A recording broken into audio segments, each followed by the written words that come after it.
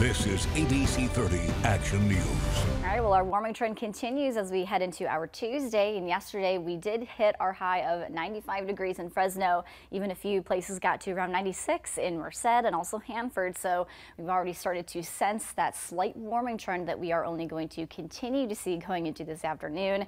And temperatures at this hour are already off to a pretty warm start. We're around 73 in Fresno, upper 60s for the North Valley. So a little bit cooler there, but for the most part, it is a pretty comfortable morning. So maybe you don't need the light jacket, but if you'd like it, of course, go ahead. But this afternoon, definitely not going to be a jacket day. We have highs around 103 as we track heat advisories across the valley. It is going to feel pretty hot outside.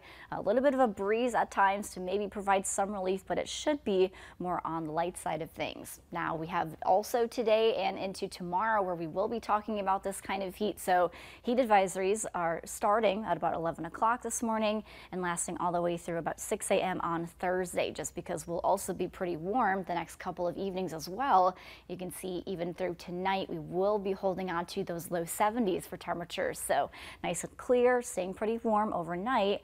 And then tomorrow is going to be that final triple digit day, and even getting maybe a degree or two warmer. We'll put a high of about 104 here in Fresno for your Wednesday. Then we'll slowly start to ease back on the heat. So at least we only have a couple of days where we will be dealing with this.